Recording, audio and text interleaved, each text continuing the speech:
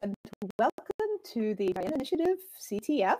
My name is Marcel, and I'm one of the organizers for the CTF. So we're going to step through just a few housekeeping type things, and then I'm going to kick it over to Jay for the CTF for Noobs workshop.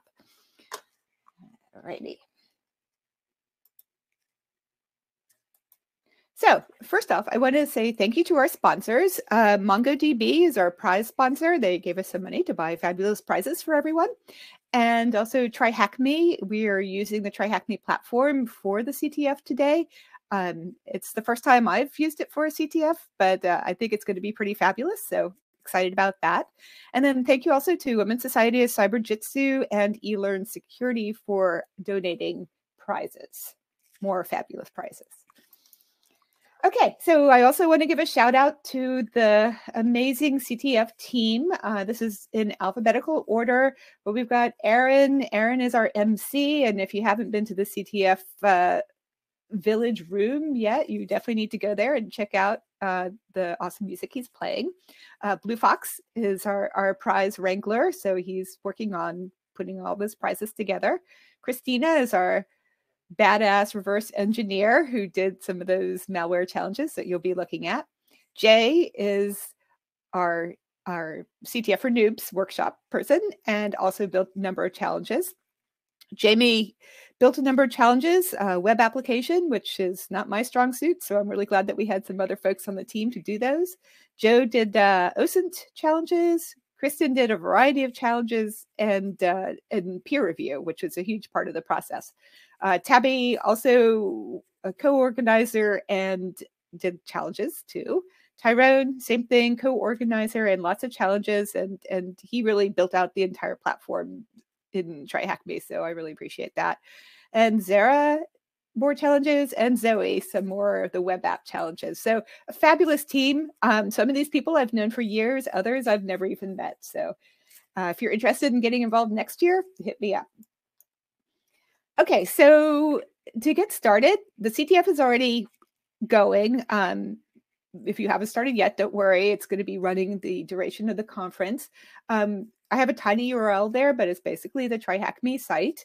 And you just need to create an account, and then it'll ask you for like a code to join a room, and you can just type in that Diana Initiative CTF. So jump into the challenges, or if you want a little extra assistance, attend the workshop that Jay's giving, where we will be doing some sneak preview walkthroughs of some of the challenges, and go from there. So how you play. So TryHackMe is set up for individual play only.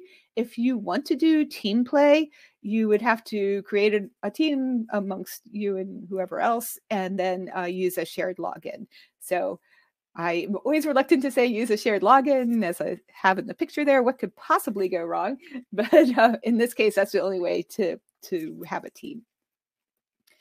So for support during the CTF, you can reach out to our volunteer team in the Capture the Flag Village and just do chat there. If you have like specific questions, send a direct message to me or one of the other admins. I'm in there as literally CTF admin, and we'll announce other volunteers as they're on hand.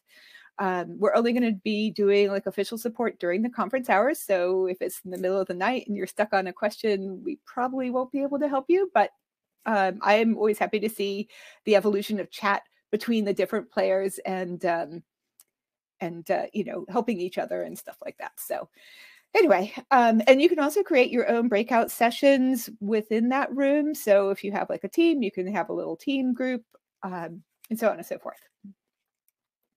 Okay, so winners and prizes. There will be both. We are actually still working out prizes because we're getting new things coming in like as we speak. So none of that will be announced until tomorrow. One thing to note is if you decide to go the team route and you have like 20 people on your team, everybody will not get a prize. I wish I could say prize for you, prize for you, prize for you, but it's not going to work that way. It'll be limited. So you'll have to divvy them up amongst yourselves. So that's it. Let's get going and do some some challenges. And I'm going to pass this over to Jay so she can start the CTF for noobs.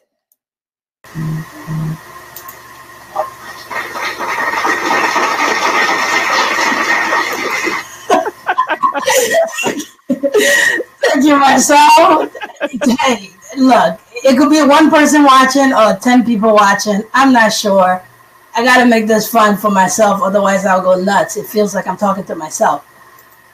Let me get the screen going. There we go. Oh, there we go. Hi, this is CTF for Noobs. Bear with me. This is my first time doing this training live for anyone. I go by Jay, sociable engineer on Twitter. I'm a cyber tester. I own and operate the Hacker Runway, the shop and the contest. I love doing CTFs. I'm not good, but I love doing them. I am forever a student. I always try to learn new things. I'm a member of the Women's Society of Cyber Jitsu, and you can contact me on Twitter or my email. I can warn you that I probably won't respond to my email as quickly as I will to Twitter. You can find the presentation on the following link, tinyurl.com, CTF for Noobs. I will have someone then type that in the stage. Women's Cyber Jitsu have been around for about 7 years, 6 years, 6 to 7 years. God, it started with a bunch of ladies, and Lisa Jaggett was the creator. But you also have Mary and Marcel. They got together and they started a study group, basically to get women the hands-on training that you wouldn't normally find unless you were part of one of the elite groups. So I found them on Meetup, joined them, and expand my slideshow. Sorry, let me do that. Hold up. I am looking for how to do that. Full screen mode. Better? Sorry about that. Okay. I joined the group, did some studying with them. I was able to change career path by working with them and studying for the Security Plus, and that, as you know, is history. Right now, they have over 5,000 members. We're all over the U.S., and we even have some international members. What is a CTF? Today, we're here to learn about capture the flags. The original meaning came from capturing the enemy's flag during the battle, during war and whatnot.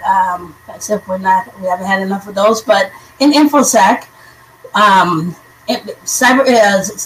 capture the flag referred to competition where you get to solve scavenger-like challenges or puzzles, and your main goal is to find a vulnerability that will lead to something to compromise the system. So think of the CTF as a practice to what you're doing in the real world.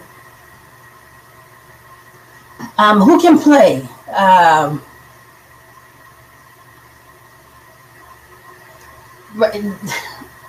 For the short answer, playing is for anyone. You want to join in. Sorry, I'm trying not to read the little things that are coming up on the screen. Playing is for anyone. It's for students. Then they're usually the target audiences. You have professionals will play these.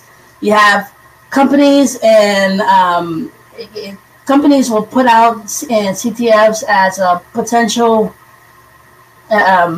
way to find new hires, and there's challenges anywhere from beginners to advanced. Yeah. Why should you play? Because it's fun. I mean, like, you're doing puzzles, you're solving challenges, and sometimes you get a whole lot of money to do this. So it's a way for you to build your skills. a great way to learn things. Some people are tactile learners, some are audible learners. You can go and listen to a lecture and walk out of there, be an expert. But for a lot of folks, you need the hands-on for retaining knowledge, and I'm one of those. So I like doing the CTF because it helped me remember all the things that I'm learning by hand. Okay, it's also great for resume building. When you don't have experience, when you get those job listings that want you to come with 100 years of experience before you've even graduated, use your CTF challenges or your CTF experience as a form of experience. Now, I bet you got a lot of excuses. I did too before I started. I'd rather watch. I've never done this before. I don't know enough yet. I don't want to hold back the others because, people are faster and they know what they're doing. And I don't know where to start. Well, start here. I'll tell you a little bit about my first competition. Funny thing is, I don't remember much about the competition except for the fact that I had in the back of my mind that everybody else on the competition were better than me because they had been in competitions before. However, we were all still learning. And we had a challenge where we needed to go in and we were trying to elevate our privileges. And we thought we needed to change the config files. And somehow we ended up changing permissions and locked ourselves out of the system. And that was the end of the game for us. We couldn't log in and we couldn't play. Lesson learned, but that didn't stop me because I left fired up wanting to do another challenge, to do better the next time. So, you get a CTF, everybody gets a CTF. CTFs are team-based or individual. They can be in person or, our new normal is remote. And they can be timed or open-ended and from new to advanced. You have all sorts of, something for everyone. There are different categories of challenges. Now, you can be, you can try to be jack of all trades, master of none, or you can form a team where you have somebody who is an expert in something in each of these. Or you can choose just to focus on one area and let that be your expertise. You have cryptography for those who like to solve puzzles and crack codes. You have steganography for those who like to solve, figure out a way to find images or images and files out of other images and files. You have reverse engineering for binary and exploiting the binary files. You have web application pen testing for those who are, since everybody is in the cloud, you're on the web, a lot of the attacks will come in through that manner. So it's a great skill to have. You can do the root to boot type of challenges, or where you own the system, upon the system. You can do network and traffic analysis, which is part of digital forensics, where you're going through PCAP files to find data that's exposed and that have been captured on text. Then with the digital forensics, you can do everything from the memory analysis to disk drive analysis. And then you have your specialty type of events where it's the wireless OSINT, which is open source intelligence. You have trivia sorts, where it's just basically Googling the heck out of stuff. And then social engineering, which is more of a specialty type thing where you are, a lot of times it's set up as a live event where you're calling and vision or trying to get information from people during a live phone call. That brings me into the next one, where your types of competition you will have are the Jeopardy, where it can be group or puzzles. You have attack defense, mission-based type challenges, a hybrid, which is just exactly what it sounds like. It's a mix of many, two or more. And then you have your specialty challenges. All right. For the offense, attack, defense, you have, those are usually for, I don't want to say elite teams, but they're usually really hard to get into. When I've looked for them anyway, they tend to be like specially focused or a smaller type challenge where you have to qualify to get to that. Like DEF CON has their big one where people can do qualifications all year long. And then you have some of the ones that are listed on here with the cyber defense competition and whatnot. Your goal is to lock down your system while attacking your opponent. Usually everybody has the exact same systems that are given to them, and it's just a matter of how fast you can be in locking down your system while trying to compromise those vulnerabilities you find on your system during the event. Yeah. For the Jeopardy style, it's set up like Jeopardy, except you don't have to answer it in the form of a question. You have each category will have a point system.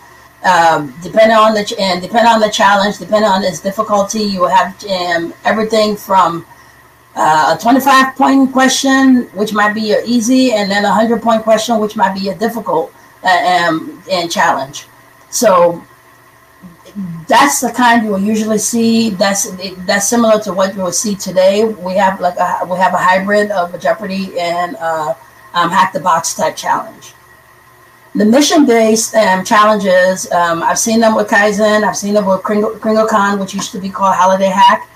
It is based on a scenario you're given, a storyboard, so to speak, where you work your way through the story, and each question you solve is going to point you to the next answer you need. So you sometimes won't even know how many questions you have to solve on the entire CTF board. Questions are revealed as you're going through it. All right. For the hybrid is a mix of them all, and most competitions tend to be hybrid. Like I said, for today, you're going to be doing Jeopardy style questions. You're going to have your Google Foo challenges. You're going to have your PCAPs and everything else. But then you will also have some hack the box boxes where you're going to log into the box and then try to elevate your privileges and find the flag. Sorry. For the specialty challenges, CTF at Derby. SACTF, Derby is no longer around, and DC3 is no longer around, but there were specialty challenges. DC3 was all about digital forensics, and the SACTF at DerbyCon, SACTF still happens. It's usually at DEF CON, and this year they didn't do it, but it's you're given a company, and over a 3 week prior to the event time, you go and gather information on it, and then you come back and do a live call while everybody is watching you in a quiet booth. Then you have the Wall of Sheep for the packet detective. That's also held at DEF CON, where you have PCAP packages that you're being given, and you're going through, sifting through to see if you can find anybody plain text password in the data. So Hopelessly Broken is another challenge that has to do with IoT devices, mainly routers. And then you have the Trace Labs, which is relatively new, and it's all about helping real time to find people that are actually missing. So it's not just a game, but it is a way to actually help your fellow human. Now, a slight detour from the Capture the Flag. You'll hear some people refer to Capture the Flag as a hackathon. It's not the same thing. A hackathon is basically where the vulnerabilities have already been found, and now you gather your brightest and best programmers to come together and solve whatever problems you're having. You're doing a sprint. It's usually wrapped around a cause. I've seen them where they're doing them for a company will have like a particular item that they're putting out, and like say a drone, for example, and they want to make sure that those are going to be secure from someone trying to take it over. So you have a hackathon, and you bring in all your vulnerabilities, and then tell people, hey, have at it, let's fix this problem, or let's brainstorm to fix the problem. Okay, and then back to CTF. How do you prepare? You want to get your A team together. You want to find like-minded individuals. I also like to find people who are specializing in other fields than what I know, because I know that I can't be good at everything. So I want to find people who are better than me at other things. Hope that didn't lose you. I almost lost myself. Anyways, you find like-minded individuals. You want to find a focus area and hone your skills. I'll tend to pick a type of challenge and solve that for a few weeks, and then either I get stuck a lot more and I get bored, and then I move on to something else. But I want to do that particular thing until I feel like I'm pretty comfortable at it, even if I'm not the expert. Then you'll want to build your home lab. Because it is illegal for you to go and hack at things that you don't own, build yourself a lab or join something like the TryAcme platform, where you can go and they have a lot of vulnerable machines that you can log into and hack and not worry about any legal repercussions because you found something you weren't supposed to be looking for. You want to develop your toolkit, basically a set of tools that you're going to be using to make your CTF a lot smoother. And then you want to read and research walkthroughs. A lot of the challenges you see will repeat after time. And if you have if you've read through the walkthroughs, then it's not so daunting and new to you. And even if you're in the middle of a challenge and you can't figure out what to do, if you Google, you might end up with a walkthrough that sounds similar to what you're looking for. And that way you can help build your skills.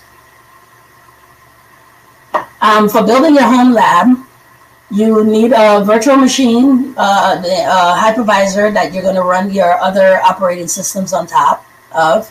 You want your attacker box. It can be Kali Linux, Pentoo, you got Security Dojo, and many other types out there. And you need target boxes that you're going to exploit. You can do the Metasploitable, some older Windows distributions, which you can find at the Microsoft site that they have available. You can do other Linux distribution. You can go to VulnHub, where they have a lot of vulnerable boxes that you can go and practice on. In our toolkit, excuse the noise for a second. All right, Google, say it with me. Google is your friend. They're invasive. They get they get into everything, but they are your friend when it comes to hacking. I Google pretty much everything that I can't find, and then if I don't Google, I DuckDuckGo it. But it's the same deal. All right. The internet it's a playground for you to find. It's also somewhere for you to get led down the rabbit hole looking at videos. But other than that, it's like you want to use Google to find the things that you need to help you. Marcel's GitHub link I posted here. She has a lot of links of places you can go and do to help solve a lot of the problems, especially when it comes to doing like the binary, not just binary, sorry, to do any of the decrypting, the cryptography, or doing like password hashes and stuff. She has links to those. If you go to her GitHub, she has like a link to a Google file that you can then follow along. For your basic tool set, you want a text editor, a hex editor, Wireshark, and a lot of these are built into the Kali operating system. You know, for pen testing, you want the Nmap, your burst suite, which is what you use to capture the traffic before it goes to the website. You know, for you to stop and edit things in live when you're trying to mess with the website. Metasploit for doing your easy exploitation on boxes. If you're really good, you can go ahead and write your own with MFS Venom or one of the other exploit type. But these are the easy go-to. Sorry. Now we're at the part where we do the walkthroughs. First, I can take some questions. let's see here. Ah, I'm not sure if I'm in the right place, but are there any questions, moderators? Do you see any questions on the stage while I log into my try hack me box?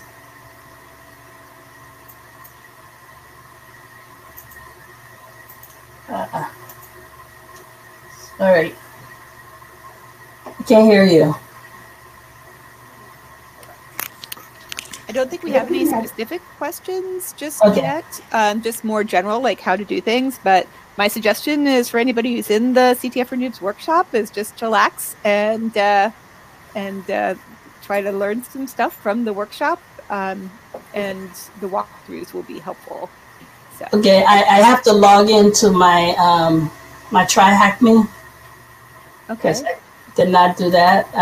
So give me a few seconds, please. Do you want me to pull it up, Jay? Do you want me to pull up Try Hack Me instead, or are you going? No, I just have to. I have to pull up my window. I have to switch windows. Okay.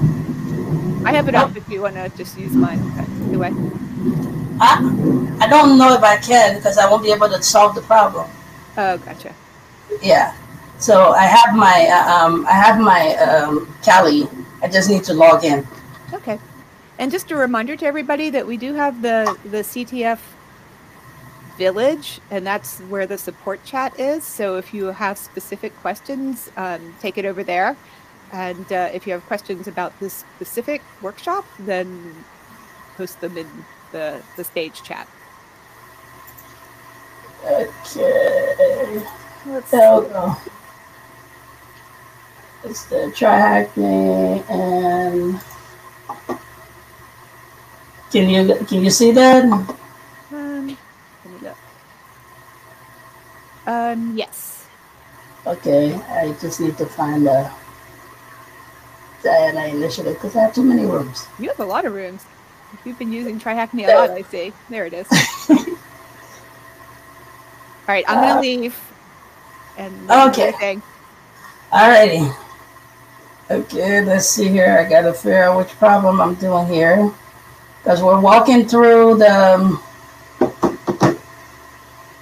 If you have the slides, we're walking through the cryptography, and we're going to be doing problem number 7 from task 1.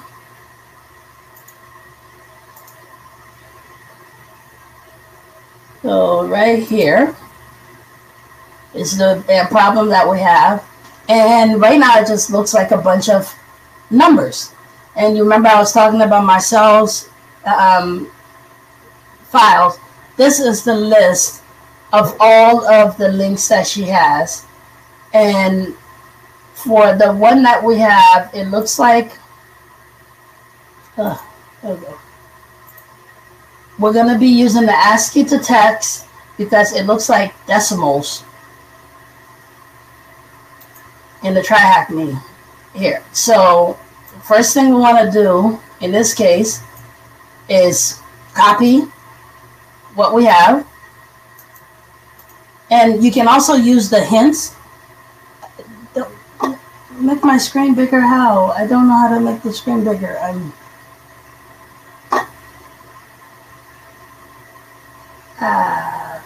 Bigger.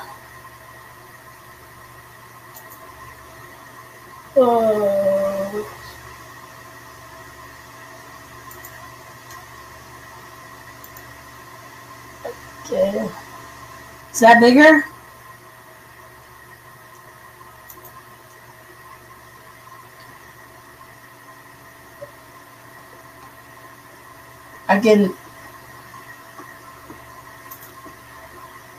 That's as big as I can get it. Because I'm in the VM. The VM is not going to get any. It's not going to get it any bigger. So sorry about that. In Try Hack Me, with many of these problems, we have hints for you to be able to solve. So if you click the hint on this one, it tells you it's a decimal to ASCII type problem. So we copy the the number, go to the ASCII to hex, and then, oh gosh, it's not changing.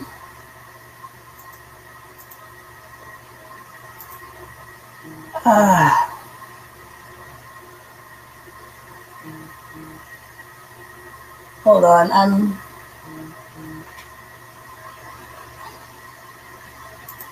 trying to figure out how to. Sorry, it's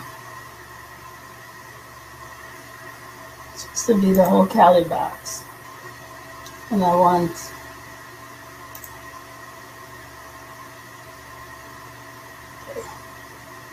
It's leaving the screen and not traveling. There we go. That's better.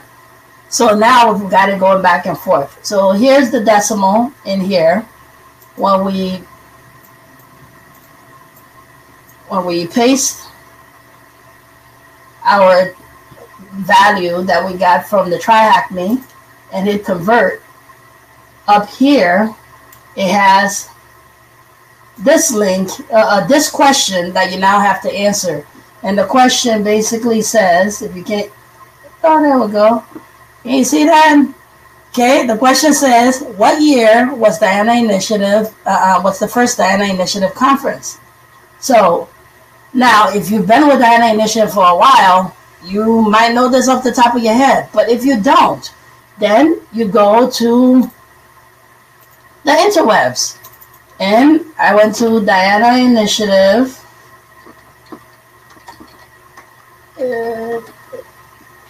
.org.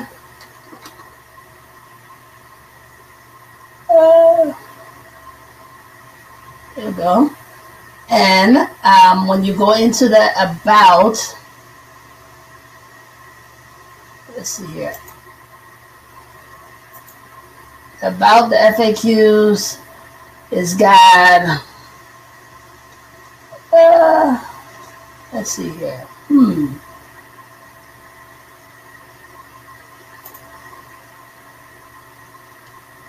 There we go. The About the NA Initiative. And as you read through it, it tells you in 2005, they got together for DEF CON 23, but they weren't called Diana Initiative yet. Then they had their first event in 2016, and Diana Initiative wasn't formed until 2017. So then you go back to TriHackMe and type in 2017. If it would let me type in 2017, there we go. And submit, and you see, your answer is correct. Whoop! And you move on to your next, to the next question. Let's see here for the next walkthrough. We have Marcel is going to be doing a packet analysis, so I'll stop sharing my screen, and she's going to hop on to do that.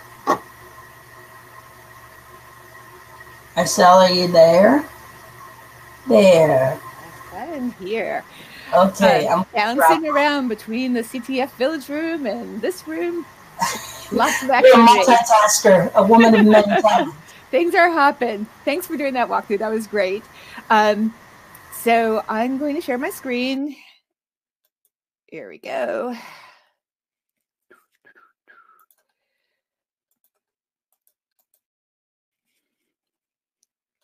Okay, so the first thing I'm going to show is the TriHackMe platform. So just a couple of quick things on this. We're getting a lot of questions about just sort of operationally how these VMs work and things like that. Please note that there is a help button right here that will probably answer most questions that you would have. Our team are the ones who built the challenges. We didn't build the platform, so start here if you have questions about how the platform actually works, and then hit us up in the CTF Village chat if you have specific questions about the challenges themselves. And if you've DM'd me a question, I will get back to you. I'm just working on this other stuff right now. So anyway, so there's that. We have a variety of different tasks, as you can see, and Jay, I think, just walked through a crypto one. I'm going to walk through a challenge from the forensics category here. So, and as a side note too, if you have a question about a challenge, make sure you tell us like which task it is and which question it is. So like, for example, I'm going to do task 4 and I'm going to do, let's see, I'm going to do a walkthrough on this one question about bob.pcat.ng. So these are links to the actual files. You can download them. It's off of Google Drive. If there's a link that's broken, let us know about that. But I think we've checked through everything. So you're going to download this file from the Google Drive link. I already have it, so I'm not going to download it again, but just so you can see how that works. And this is the same with any of the files. The VMs are different, but again, refer back to the help on how to navigate through that. All right, so I'm going to share my Wireshark screen, and we're going to answer this question: how many ping requests were sent in this capture? Which is an easy-ish one to answer, but we'll step through it anyway. So let me switch over to that screen. All right, so let's see. Can I make this a little bigger? Yes, I can. So when I'm looking at a packet capture, and this will help you with all of the questions, right? I typically will start with the menu bar, statistics, and I like to start with looking at the protocol hierarchy. So that just popped up in another window. Bear with me while I drag this over. There we go. And this is kind of small. I don't know how to make that bigger, but you can try it on your own too. And this will show us all the protocols that are in play in this network traffic capture. And so the particular question we're asking here is how many ping requests there were. I can kind of scroll down through here and see if I see any ping traffic. I do. There's Internet Control Message Protocol, ICMP, aka ping. If I want to, I can just filter directly from here, but we can see that there's 12 ping packets. So let's apply that as a filter. Selected. And Presto Manifesto up here, this is your filter bar at the top. We see all that ICMP traffic, but that's not just the requests, right? So if you drill down into the actual protocol here in the middle pane, which is the packet details pane, I can get this to cooperate. Yes. So we can see this is all like the header information for the packet, and type 8 is a ping request. So we can drill down further on these packets, which I can do by right-clicking here, saying apply as a filter, selected. And now I have a filter that's ICMP type equals 8, which is the code for ping request. And we see 1, 2, 3, 4, 5, 6 ping request messages, which makes sense since there was 12 altogether. So ping, response, requests, so on and so forth. So let's go back over here and put that answer in, and hopefully it'll be right. Submit. Yay, whoop, whoop, our answer is correct. So that's a quick Wireshark walkthrough. We might do more of these later, so stay tuned, but I'm gonna pass it back to Jay so she can queue up the next person. Oh, I'm the next person. Okay. So you can queue up yourself. Yes, I have one more, and then I'll be queuing on. I think Tabby is going to be the one following that. But yes. So let's see if I can do the screen thing right again.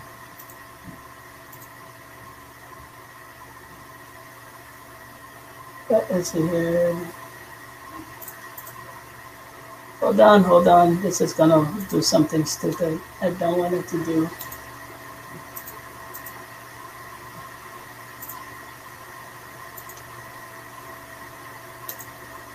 Okay. So sorry, too many and try hack me's. All right, so for the next problem, we're doing a walkthrough of a forensics, what is it, metadata problem. And we're going to be doing the wildlife, who is the owner of this wildlife JPEG. Let's see here if I can zoom in. Can you see that a little better? Hopefully you can see that a lot better. First thing you want to do is download your image.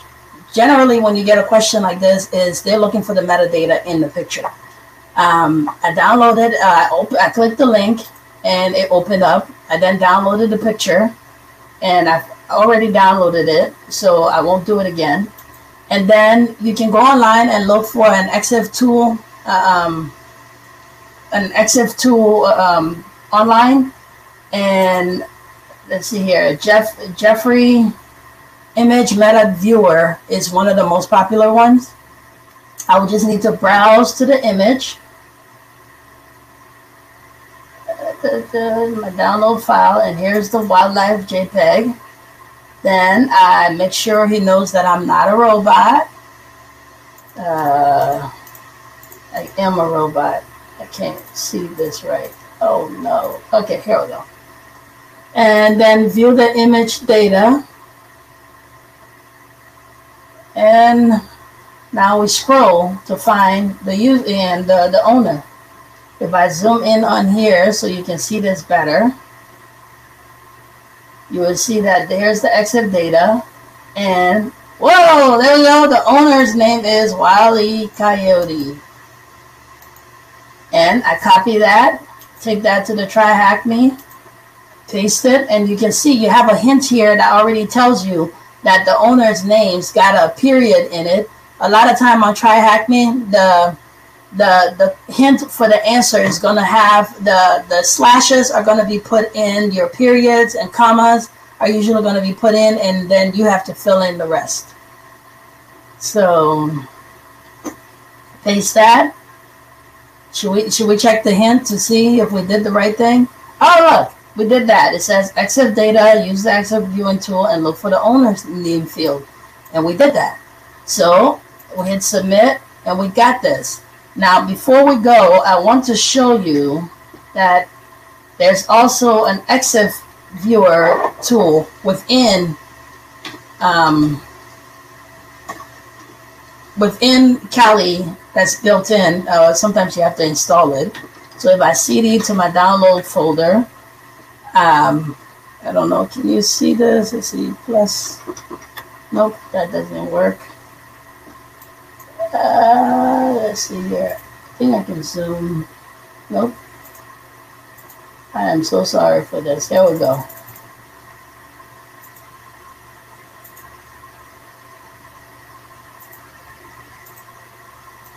All right. And I want to do EXIF tool and do it to the wildlife JPEG. And it gives me that same information right here, the owner's name. And you would then paste it in and voila. So right now we're gonna move on to Tabby, and she's gonna do the walkthrough of one of the web pen testing challenges. Hey. I will stop sharing and leave. Awesome. So, all right. So I'm sharing my screen over here. I'm logged into the room for the Try Hack Me. And we are going to look at this one here, which is Pickle Rick. So totally full disclosure, I went through this challenge like a month and a half ago when I was QAing it, and I don't remember anything at all. So you're going to get the like real experience of how this happens. So the first thing we're going to need to do is deploy the VM. So we click deploy, tells us this little message, starting your VM. VM has started real fast. So now in a minute, it's going to show us the IP address of the machine that we're going to need to try to break into here. While we're waiting on that, we're going to figure out what we're going to need to do to access that machine. So there's two different ways. If you have not purchased a TryHackMe subscription, but you are using a free account, then you can connect with OpenVPN. And so we will set that up here while we're waiting. I'm going to say, let's do US East regular 1. I'm going to say download my configuration file. Yeah, I want to save it. I want to save it in /temp. I like to make a directory on my computer for files related to a CTF challenge that I'm working on. Now, I happen to be running Linux, which makes this whole OpenVPN thing really easy to use because it's already installed. You see, they give you this file with information in it, and I can launch OpenVPN like this. And it'll connect. Ta-da, there we go. And I'll put this unreadably small window into the background, and it'll just sit there and run. While we're still waiting for our machine to boot up, we'll also look if you have paid for a TryHackMe subscription. You can also do a browser-based Kali Linux VM so that you don't need to deal with getting OpenVPN working. But OpenVPN does work on Windows, Mac, Linux, and there's directions on the TryHackMe site for how to do it. But if you're a subscriber, then also you can do this thing with the in-browser Kali VM, whatever works easier for you. So I need to get back to the room. We're back here in the room, and a nice thing is the VM that you've deployed doesn't go away just because you navigate away from the room.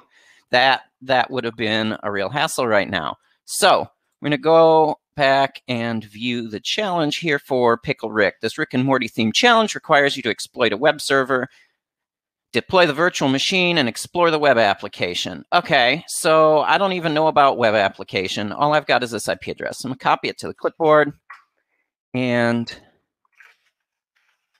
I'll put it in here just so that I can remember it. If I need to remember it, it's right there. I don't know anything about this machine, but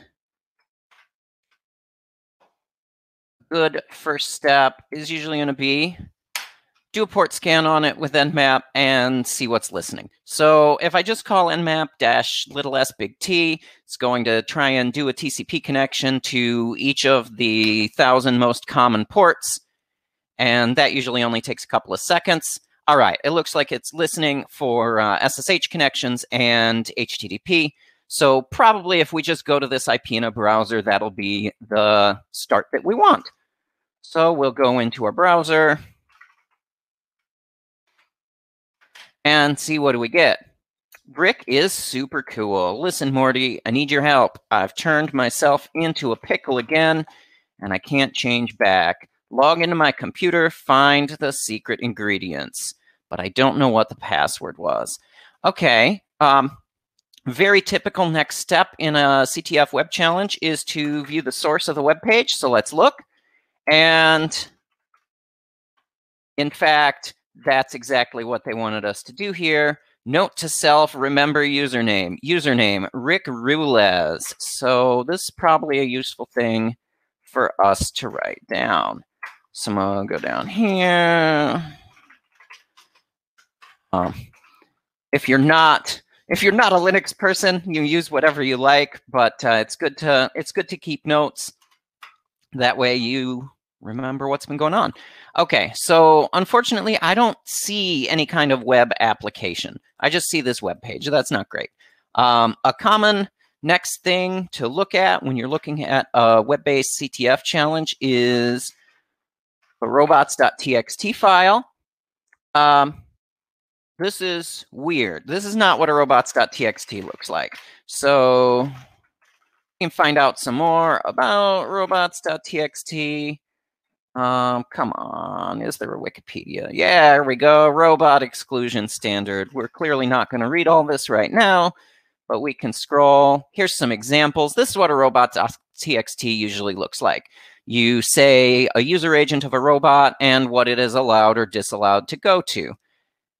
That's not what this looks like. So I'm going to guess that this is a CTF challenge related thing, that this is probably some kind of hint. So again, I'm going to copy this and I'm going to paste it into my notes document here. That may be useful, but we still ain't got nothing. All we've got is this. So at this point, sort of a next kind of step is to see, can we guess other paths inside this web application? Let's see if I've got Dirbuster installed. All right, I got Dirbuster installed. So Dirbuster is a pretty commonly used web application path brute forcing tool. So like it comes with a dictionary file and you can give it a URL and it will start tacking the entries in the dictionary file onto the end of the URL that you start with. So it says here, Derby base URL options. So let's just see what happens if we run this against this in a very naive way.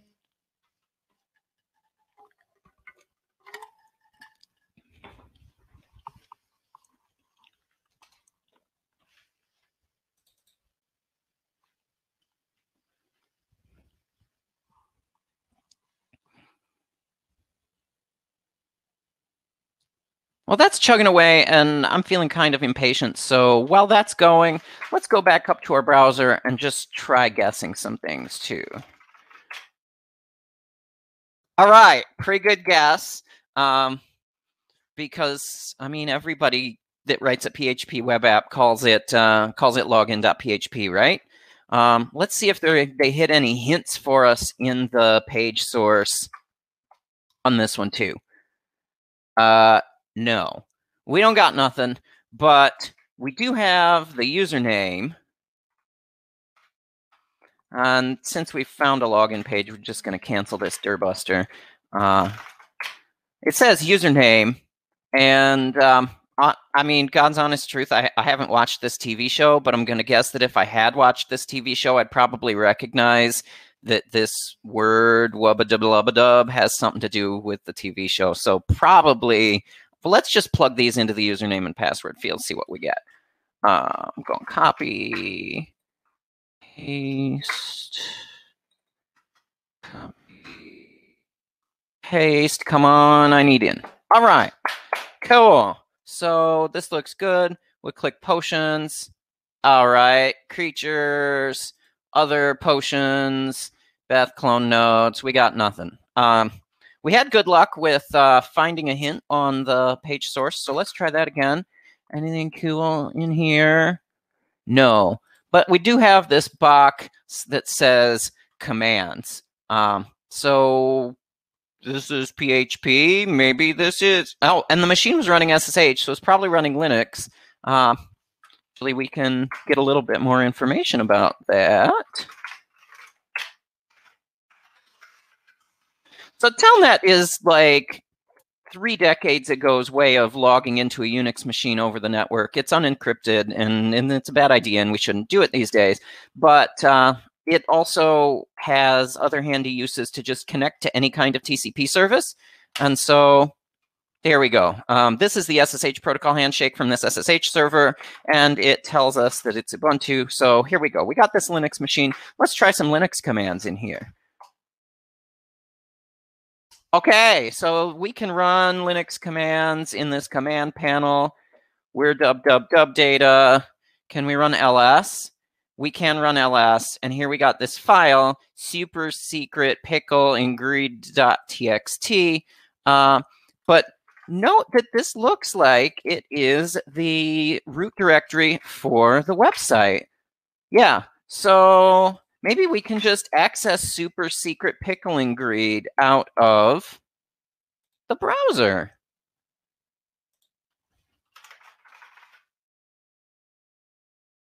Turns out I actually need this.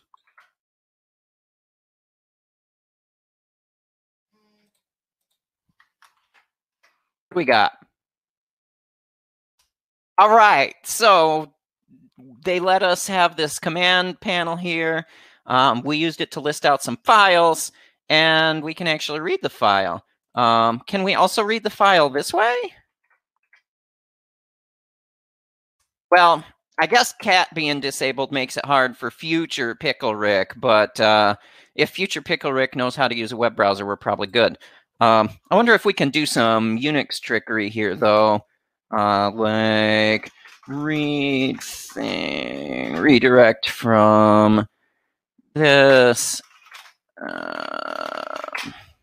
Okay, so if future Pickle Rick has been using Unix for a while, being cut off from cat there isn't gonna hurt him too much. Oh, but more is disabled.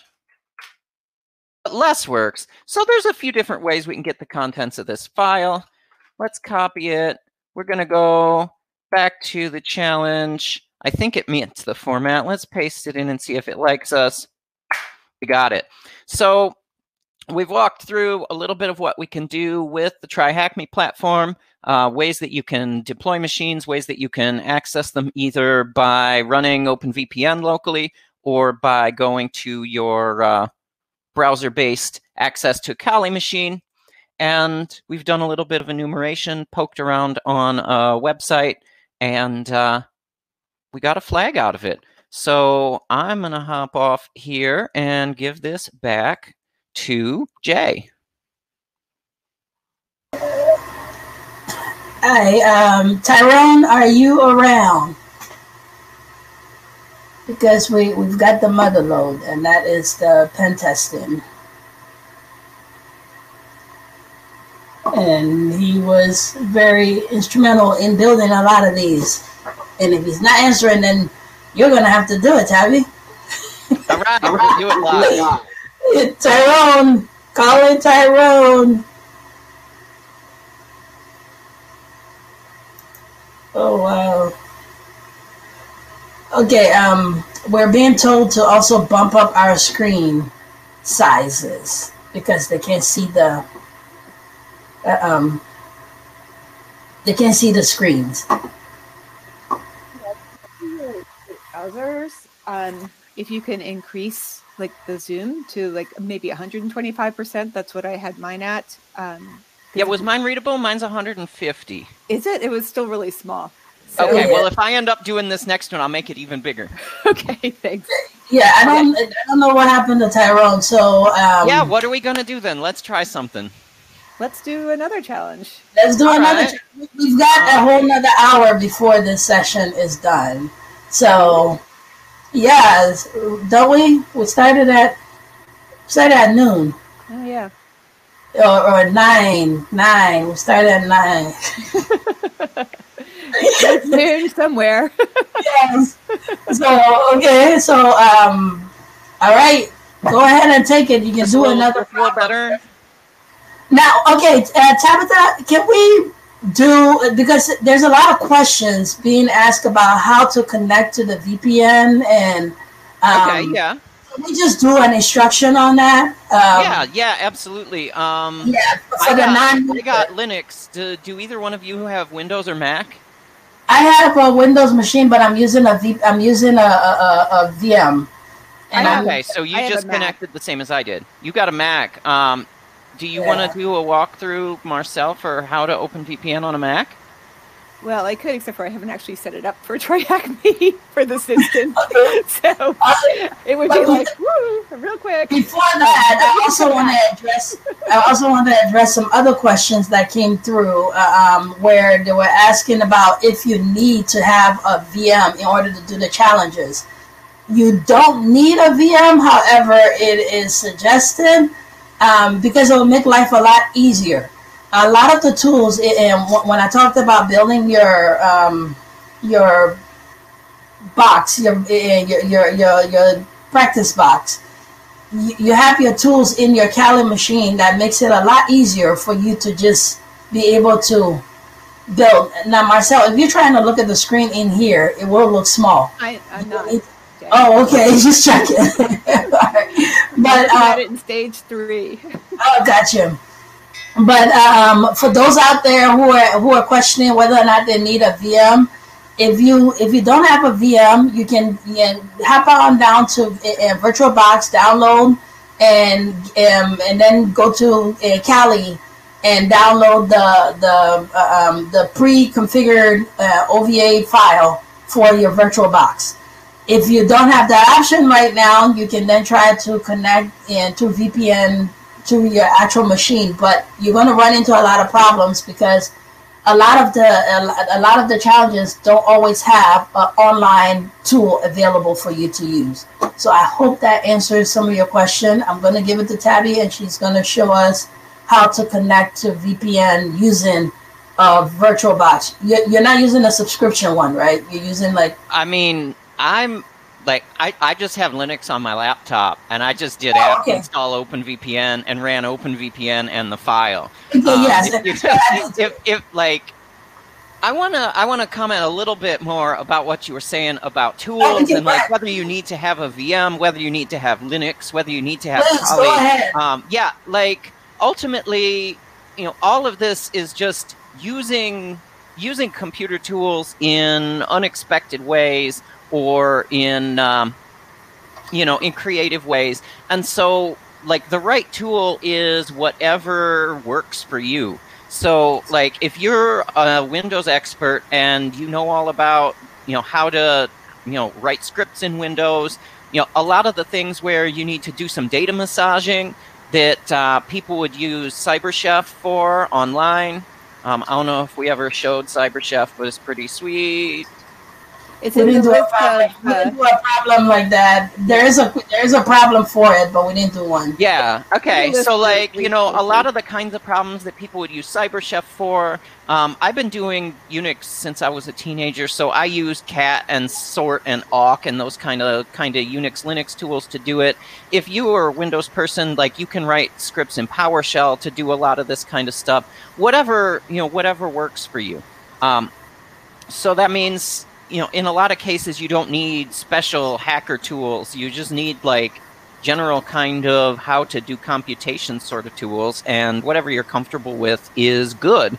Occasionally, you do get to the point where you need to use some kinds of security-specific tools, and in a lot of those cases, a lot of those tools are written for a Unix or Linux-focused audience. So, like, I'm pretty sure you can download and run Durbuster on Windows, but I've never tried it because it's just right there in the Ubuntu repo, and I'm a Linux user. So, on one hand, your life's going to be a little easier because if you're using Linux, like, then you're going to be doing the thing that most people are doing.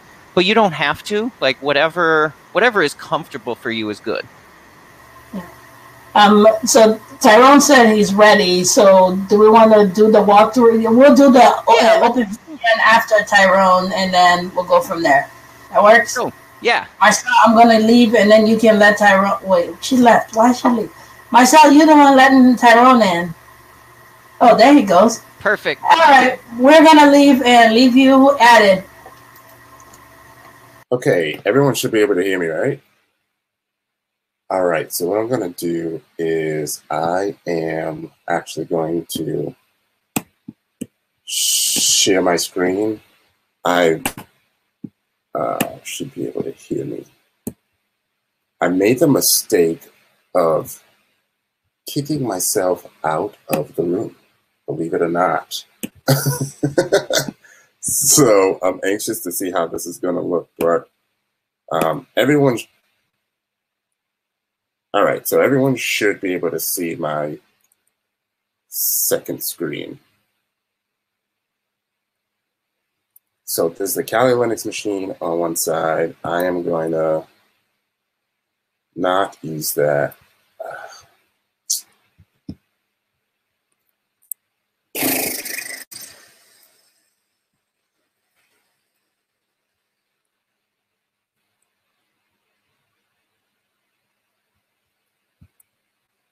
And you know what feels weird is that I can't hear anything, so I don't know if anyone can hear me.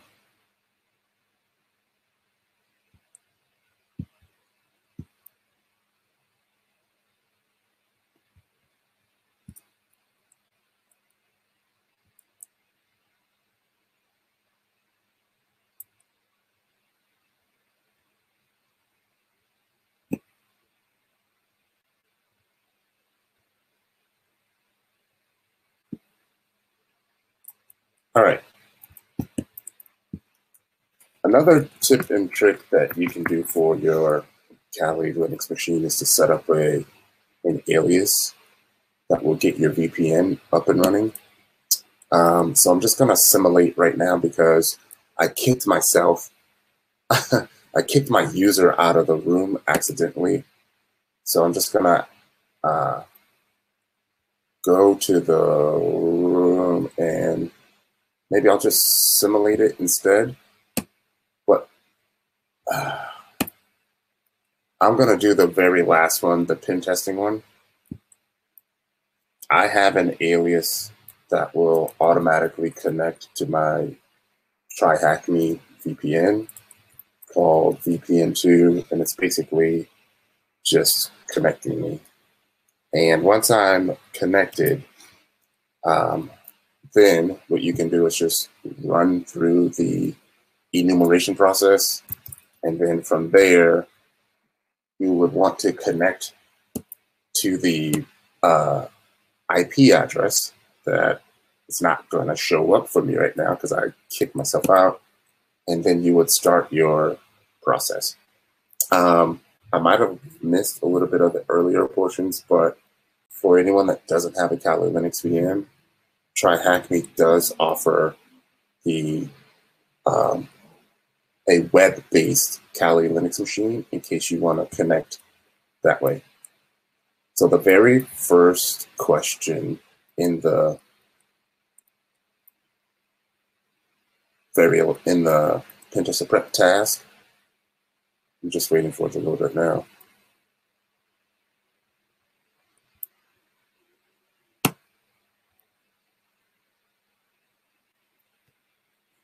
And there's a reason why I put this Pentester prep one together. So anyone that does well here in task 26, then you should highly consider going after some of the hands-on practical certs like the EJPT and the CEH practical. So the very first question would be, what is the IP? What is the, here it is. So I believe that one is, what is the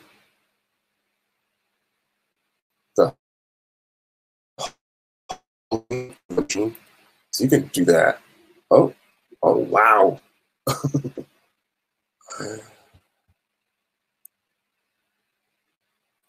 All right, so the very first question is, what is the host name?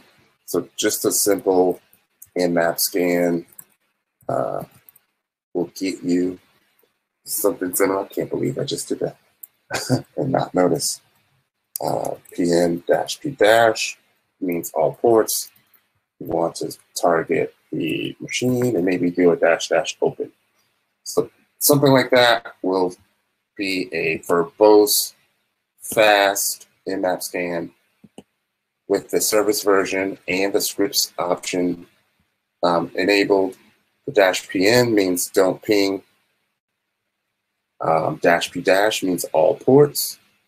IP address of your target, and the -- open simply means only show me the ports that are open. That is a really good initial nmap scan to get you started. You will start to get information based off of that. The way that I created the tasks was as you start to answer these questions, the question will lead you to an answer for the next question. And then by the end, we should all get that secrets.txt, which would be the ultimate goal on the administrator's account. Cool?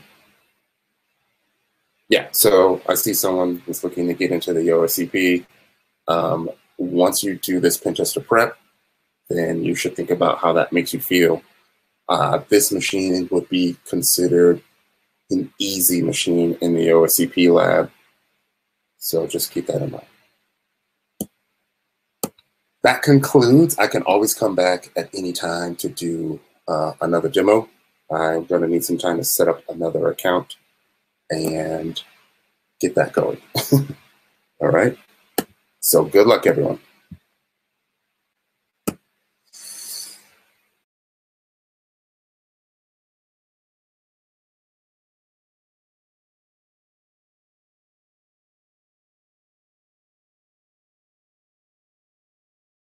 In QEMU. So if we got something we can do before then, while I'm installing Windows, that would be probably to everybody's best interest. I wasn't sure what was going on. All right. I don't know, Marcel, can you read out some questions we're getting from, because I'm like trying to go back and forth and. Yes. So, well, a couple of things. We had a couple of questions that have been fixed that people were asking about. So if you were trying something that you thought was right and it didn't work, try it again, please. And then with regard to walkthroughs, everybody should be like in the TryHackMe platform now. So maybe they have some suggestions of something they would like to see us walk through. They said somebody hit the stop broadcasting. Did we? No, we didn't. Yeah, we're still broadcasting. Yeah. I don't know who said that. Anyway, okay. So yeah, so if there's any requests for walkthroughs, we could do that. We could also wrap this up. It doesn't have to run for 2 hours and just let everybody have at it. I mean, there's that option too. I just wanted to do at least the walkthrough of setting up the VPN, since people seem to be having problems with that. I can show what I do with mine, which is just basically from a Linux machine. Yeah, and as we pointed out before, I mean, there's pretty good instructions on the TryHackMe platform on how to do this. So First step to being a hacker is read the directions. Yeah, exactly. So I'm a little bit reluctant to like go over stuff about the platform. You know, we're here to support with the challenges themselves. And I just want to do a shout out to the team again. If you missed my intro, we had about a dozen people on this team, all volunteers, building these challenges for you all to use. And we've been working on it for, gosh, how long? Months, Jay, right?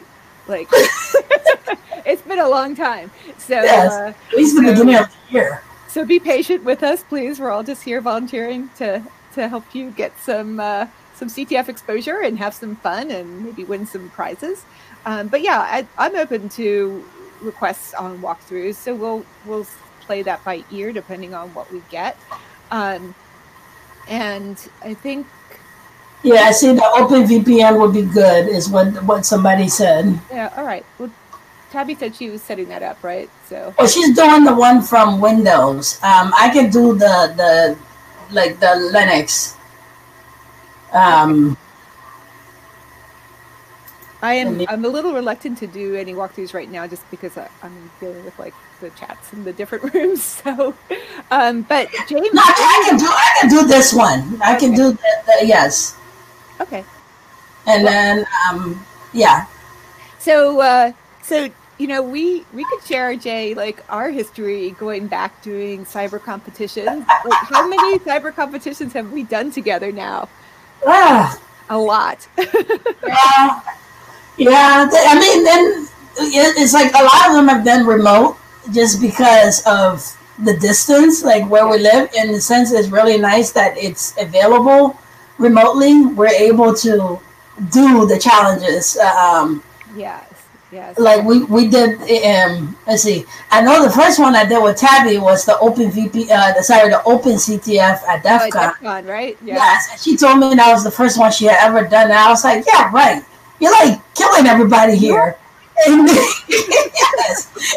So I'm like, my first one, I didn't even know what a Linux box was. And I wasn't that bad, but I was pretty close. It was like, I knew what a Linux was, but I didn't know about OpenVPN. So when people are talking about, you know, like, what are you setting up? It resonated with me because, yes, I was there, and it wasn't that long ago. Well, like you said, Jay, Google is your friend. Yes, for sure. Yes. So I was just thinking back to like my very first cyber competition, and it was a digital forensics competition, the DC3 one that's no longer there, sadly. It was such a good one. Yeah, told me about that. There was one question where you had to analyze a packet capture to figure out like what happened. There was an intrusion of some sort, right? And I was assigned that question from my little team, and I was like, okay, what's a PCAP? And now you're like the PCAP expert. Well, hold on, my expert. I prefer Well, cookies, you're but more expert than I am. That's for sure. yeah. So I mean, but it's kind of funny because when you do these cyber competitions, like you don't even know like the long term sort of effects that it's going to have. But yeah, like you said, like here I am, no clue what a PCAP is, and now I'm like all about network traffic analysis. And would I have been exposed at some point in time? Yeah, probably. But that got my passion kind of started early. So you already talked about this in your presentation, but I think CTFs are so valuable for so many different reasons. Also, I should mention we have a Women's Society of Cyberjitsu CTF Slack. I can share the link for that. We've got about 350 people in there. We do competitions together. We build competitions together, like this event. And we pretty much always got something going. So like right now, there's a group of us that are doing the Cyber Reason CTF. Not that I have done any of it yet because I've been busy with this and work and stuff. But there's lots of opportunities out there to get involved. So I'll get an invitation link and share that out with folks. Okay. Let's see here. We got some. Okay, somebody searched for YouTube tutorial, which helped. Great, they're helping each other. Somebody's asking me if Tyrone got cut off. He did not get cut off. He finished the walkthrough, and it basically was where he give you the command line, which I typed in the chat box for how to scan. And then once you scan that, it will get you to your answer. I think he didn't want to give you everything. Tyrone is a little stingy with his hints for sure. He is. He is. And you've got somebody asking for the link to the Slack. So okay. Yeah, I'm gonna pull that up in just a sec. I've got to go create it. Basically, make an open invite for people to join. I see questions about hashes. I can tell you that if you are using say Kali, for example, you have hash ID, which is a built-in identifier, but you can also go online. If you Google, hey, remember Google. If you Google hash identifiers, there are a lot of them out there, and what it will do is give you an approximation of what it thinks the hash is that you're looking for, and that can help take you to your next step of what you want to look for. Okay, we're ready for Tabby to come on and show us how to do VPN from a Windows machine. All right. So, hey, make sure you increase the size. I'm really sorry to be that girl, but like I didn't actually have a Windows machine. Thank you all for bearing with me while I installed Windows 7. So y'all are going to get to see my horrible looking Windows 7. I hope you're not using Windows 7 anymore, but that was the version of Windows that I had an ISO sitting around for and was able to install in a VM here. So I'm here in my Windows 7 VM. There's no video driver, so everything's huge, but we're just going to deal with that. So here we are. And the first thing we're going to want is to go over here to Access Machines and choose OpenVPN. So we're here. We're on US East Regular 1, so I can download my configuration file. And it's going to give you this file that's your TryHackMe username.openvpn. And we're going to save it, and I'm just going to save it. I don't know, actually. Where did you save it, Firefox? Let's click this little button and see it. Okay, so it put it into my downloads folder. So I'm going to copy it, and I'm going to move it to the desktop just because that's going to make life a little easier for me.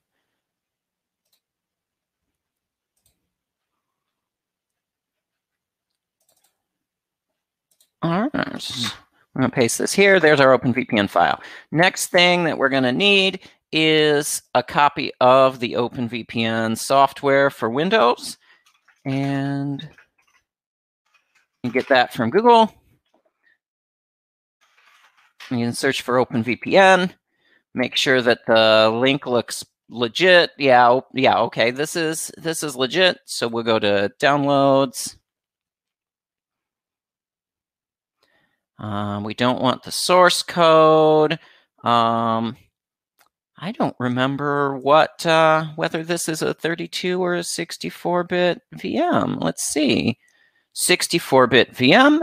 So we'll get the Windows 64-bit MSI installer. Gonna save it. It's downloaded. Show me here. We're gonna run the installer. Yep, we're gonna install.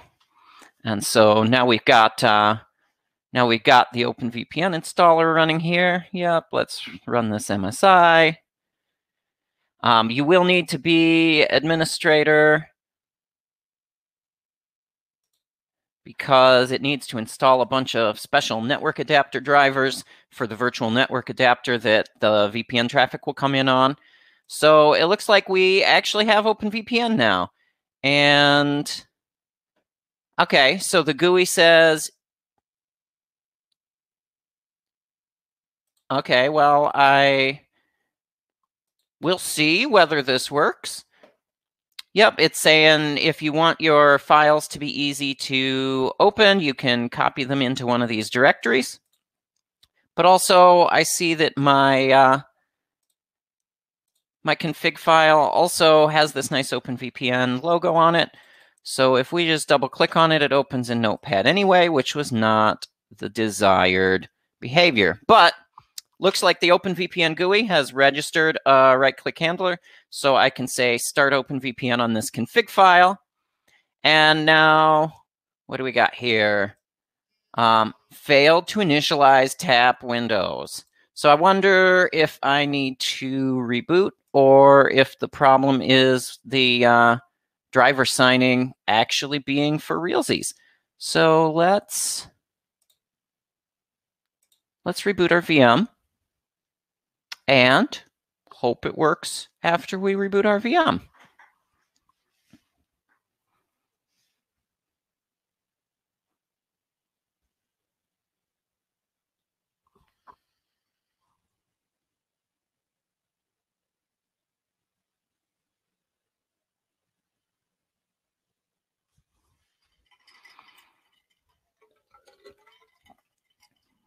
It's been a while since I've seen this screen.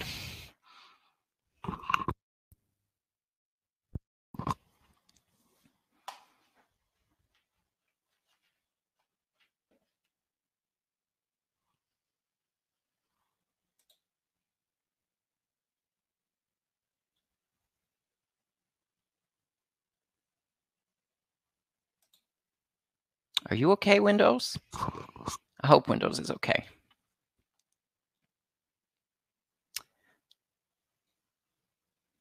I appreciate everybody's patience, as I hope that Windows appreciates my patience. Oh, that was interesting as well. Okay.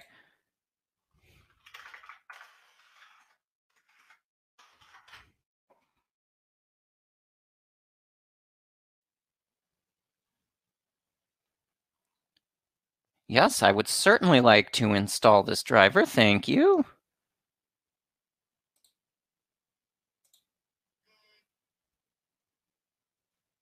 And that one, yeah, I'll certainly trust that. I mean, I asked you to install it, didn't I? Okay, so those do you want to install this driver prompts seemed pretty promising. Still no love with the tap Windows device. All right. So can we...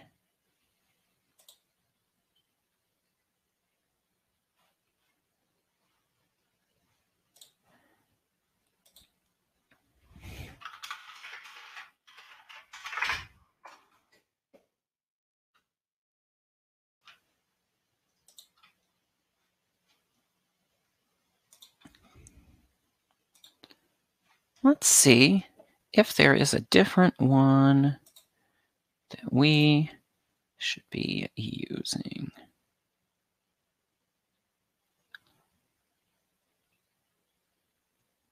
Let's try and go back to a previous one. Let's try this older one.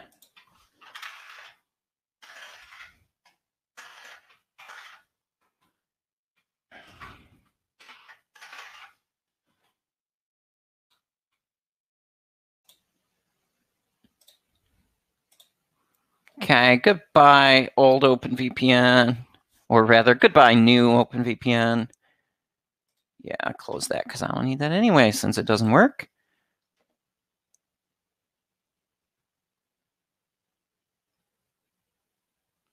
And now we will try this older, not beta OpenVPN.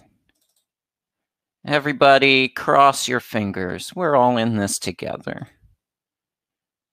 Yes, I definitely want all of those default choices. And now we're installing OpenVPN. Yes, please install TAP for Windows. It's the network TAP driver, which I believe is a concept ported over from Windows. I mean, excuse me, a concept ported over from Linux because the OpenVPN software was itself originally written on Linux. And so you need the special Windows drivers to be able to run it. But right now we're installing .NET 4.0. Yes, of course I've read the license terms.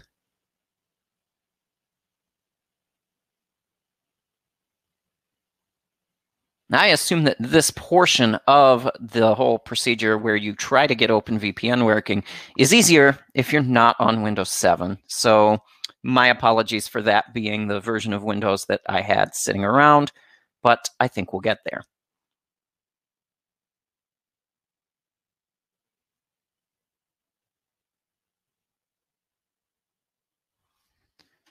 Let's check our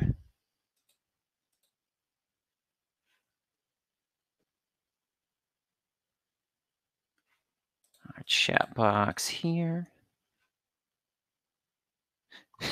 Yeah, you can definitely quote, "Are you okay, Windows?" You know, there was a time when I really hated Windows because I used Macs and I just knew that Macs were greatly superior. And the longer that I have worked in tech, the longer that I've worked on computer security, the less I believe that anything is actually the best, but that everything is good at some things and bad at others. And it's important to choose the right tool for the job. So, you know, I do ask, "Are you okay, Windows?" But I ask Linux the same thing. "Are you okay, Linux? Are you okay, OpenBSD? Are you feeling sick this morning?"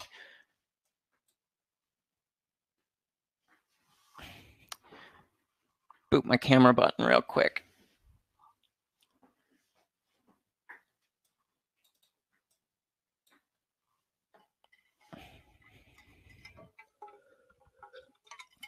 I did not expect that I was going to be live installing .NET Framework 4 today, but I appreciate everybody's patience with this.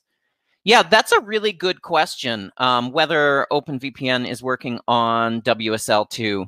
I assume that it can't work on legacy WSL because it has to do so much fancy low-level network stuff that just doesn't exist in the world of original WSL. But yeah, WSL2, where you're really running an implied hypervisor and a real Linux kernel in it, seems architecturally as if it could work. So that could also be an interesting option for people who are on the newest build of Windows 10 and have access to WSL2.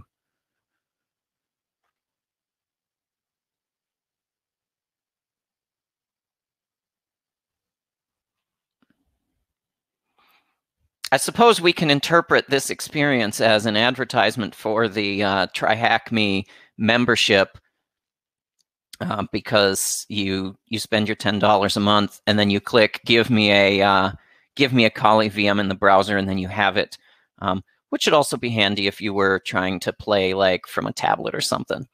But I'm committed at this point. We are going to connect to OpenVPN from Windows one way or another. All right, yeah, we got .NET. I always wanted .NET. Yeah, cool. General quick start for Windows. Requires a config file. We got a config file. You can run it as a service, but that sounds fancy. Here's how to build it. I don't want to build it. I just want to try using it.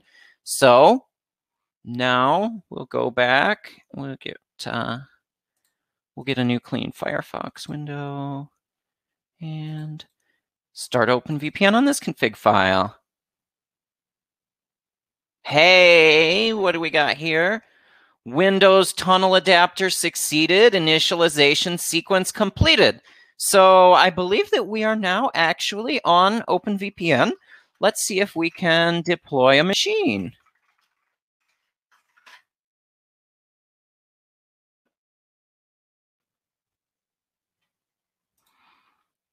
Oh, Firefox, you helpfully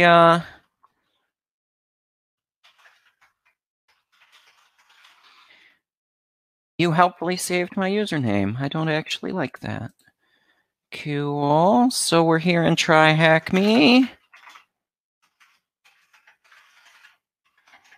See if I can remember the room name. All right. I'll use my real hacker voice. I'm in. So now let's go to one of these. Oh, I actually have the Pickle Rick machine still open. So with OpenVPN running, let's see if we can access Pickle Rick.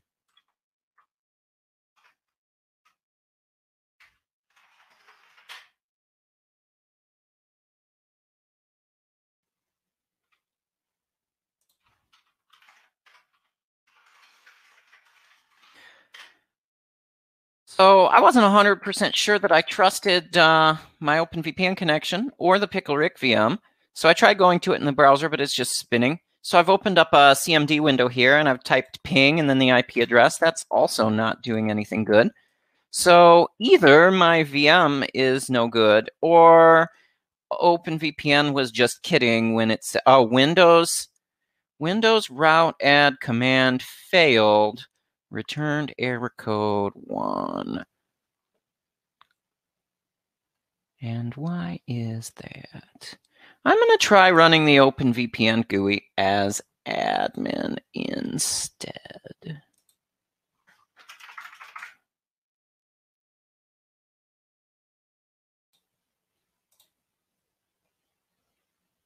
Use import menu or copy your... Okay, so let's actually try that. OpenVPN GUI import file. Downloads. Here's my file. Please import. File imported successfully. Connect. Does this look better? Now connected. Okay. I've been fooled before, but all right, we're here. So let's go back to the beginning and pretend that this all worked from the beginning and go over what the procedure is. So first, we went to openvpn.net and downloaded a stable version of OpenVPN. So we're gonna say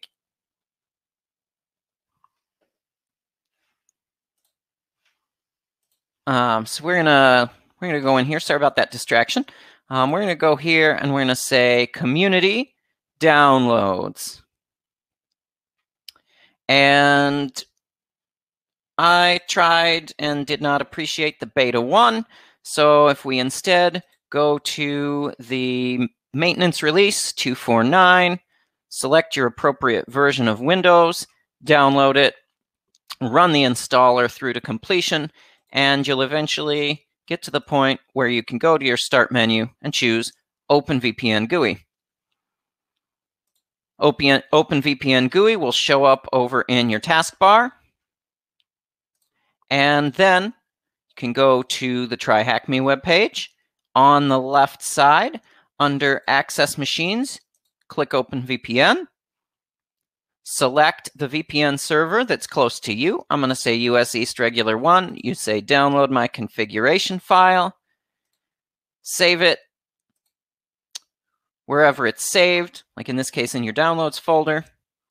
Go back to your taskbar, open VPN GUI, right-click that thing, say import file. Pick that new file you downloaded. File imported successfully. And now I have two, so I get to choose which one to connect with. Go to it in the taskbar, right-click, find your thing, say connect. Little window pops up, shows you a ton of information about the state of what's going on with your networking. And if you connect well, eventually it tells you, Tabby is now connected. Once we're connected, get back into the Try Hack Me room. Deploy a VM. In this case, I've got the Pickle Rick VM deployed. Copy that IP address and start doing your things with it. In this case, because I know it's a web server, just paste it in the address bar here. And now here, I've connected to OpenVPN on Windows and deployed a VM and connected to our Pickle Rick VM via Windows. I can go to login.php, and if I had the password, then I'd be able to get to the command shell, and it would be exactly the walkthrough that we had before, except on Windows. So I hope that that's helpful for people. There's also the Try Hack Me platform help, which you can get to by clicking this button. How to connect to OpenVPN.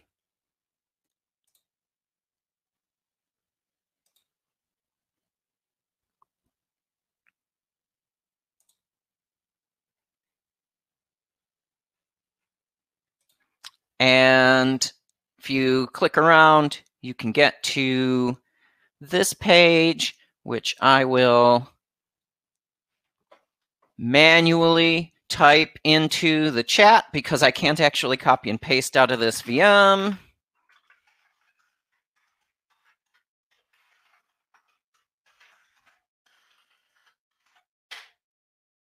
I'll click it to make sure I got it right. Oh, you got to be logged in first. But there you go. That's how you do it live. I hope that you don't have the struggles that I did with the OpenVPN version. But if you're not running Windows 7 and if you choose the release version and not the beta version, I expect that you'll have good luck. While I'm still here on video, we'll take a few seconds if anybody wants to ask any specific questions. And otherwise, I will drop off and we will all wish you well in the CTF. Join us over in the CTF session and we'll be there to text chat with you.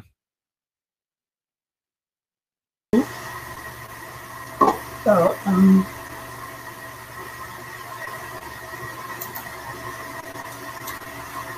All right. Yeah, thanks a lot. I did do a Linux command quite some time ago when I was on Linux. Yeah, what's the question?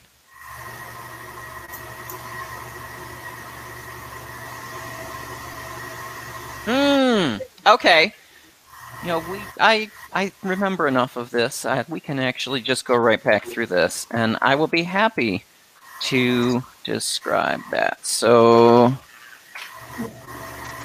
gotta type the file name correctly, or it 404's at you. So that's not the right thing. We get our username back, which was on the source of this web page, Rick Rules. So we'll paste that in here. And the password was in the robots.txt. We'll paste that in here. We get the login page. Yeah, please don't save. You're not helpful. Okay, so So yeah, it is something with that symbol. So this is a very, very old school Unix-ism where Unix tools are generally designed to accept data from their standard input and then output data to their standard output. And so if we just use this like it's a Linux prompt, because it basically is, we can run the echo command, hi TDI, and it'll say hi TDI. But now we can run that same command, but pipe it to, say, the program cat. Oh, and it's going to smack us because you're not allowed to run cat. So we'll instead pipe it to DD because that will also work. This vertical bar character is the same thing as on the \key of your keyboard, and it connects the standard output of echo to the standard input of the next command. Actually, I'll do a little bit of magic here.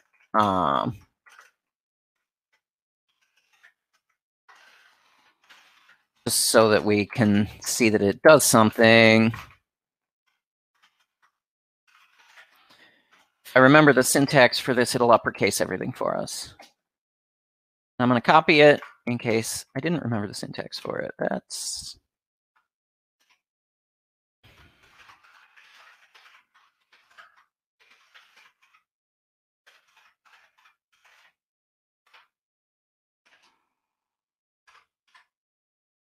Okay, so the pipe character takes the output. Yeah, so the pipe character takes the output of one command and runs it into the next command. So like the example that I just did was...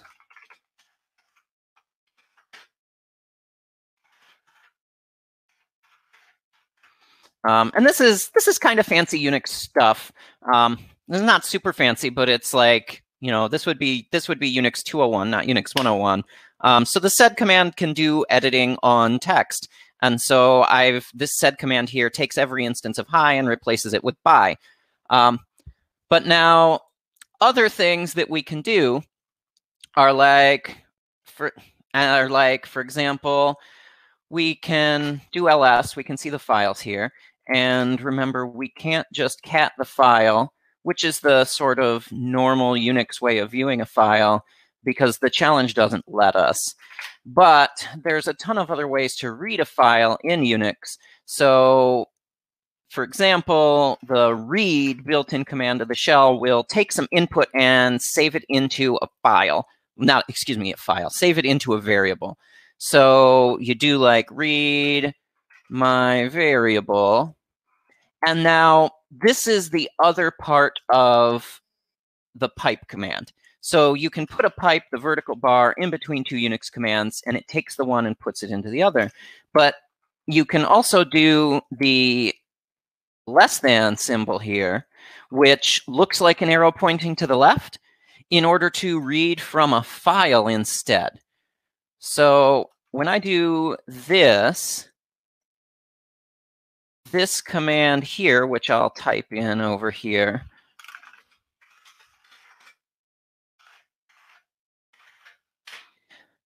is going to take the first line of whatever file you put and put it into the variable myvar, because that's what the read program does. So then, because it doesn't let us do cat, but we want to know what's in this file, now if we execute this, there would be temporarily a Unix shell variable called myvar that contained the ingredient that we wanted. But that isn't good enough. We need to actually see it. But that's echo to the rescue. So now that we have a variable, we can say something like this.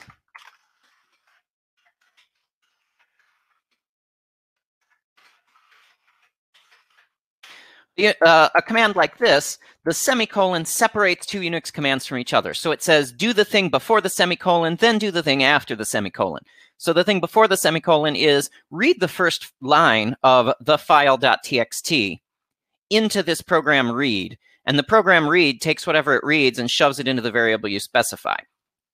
After we've done that, then run the echo program. And what I want you to echo is whatever the contents of the variable myvar is.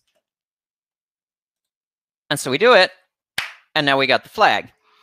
Because we could have just catted the flag, but they didn't allow us to. So instead, we did something that was a little bit fancier.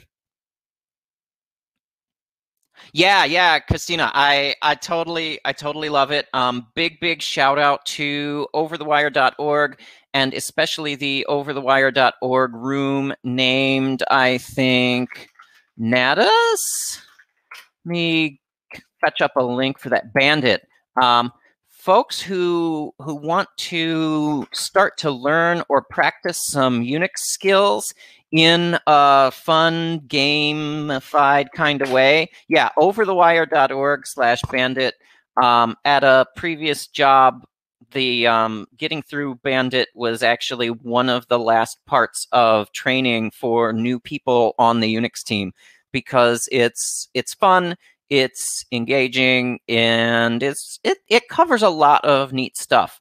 So yeah, if you are new to Unix and you want to learn, your way around Unix command line, I mean, honestly, the super ancient book from the 80s called The Unix Programming Environment, the last few chapters of it are a super outdated view of how to write Unix programs, and so you don't really care about that. But the first few chapters are how to use Unix, like as written by a 1980s person.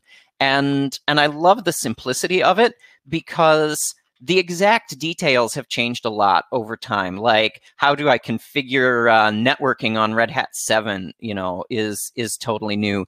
But the details of, like, how do I view a file? How do I list my directories? Stuff like that has all stayed the same over time. And it's got a very clear writing style. So I'm going to try and get a link to that, too, just because I think it's a great... I think it's still a great reference. It looks like the used price of it is still around $10. It's been out of print since a long time ago, but there's a billion copies of it floating around. It's called The Unix Programming Environment. There's a million other books if you like books for, like, intro to how to use Unix, but this one happens to be my favorite, which tells you something about the book and also tells you something about me. So I hope that this has been fun. I'm gonna drop off, but we've got some great links here in the chat for some Linux things. Thanks a lot for asking interesting questions, and have fun at the CTF. If you want to start to learn something about Kubernetes, I highly recommend you check out challenge number 19, the VM called 7. There's a lot of hints baked into that one, so if you check out the hints and play with it, have fun, please come and attack my Kubernetes cluster. Okay. Thanks, everyone. I am trying to share my screen right now, but my screen has decided it doesn't want to be shared, or it thinks it's already being shared. But we'll see you in the... Go ahead and ask your OpenVPN question. I hope I can answer.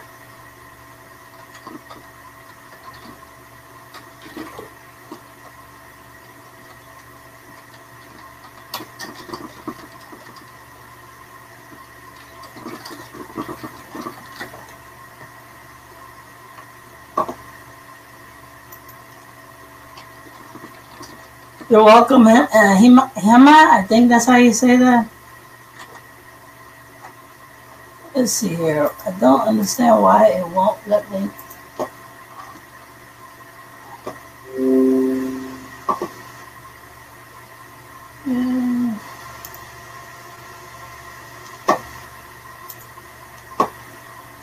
All right. I will see you guys in the other room. I hope the admin's in here to take over. Thank you, Tabby, for the walkthrough. Thanks, Tyrone. And thanks, Marcel, for your walkthroughs. We will be in the session room if you've got any questions.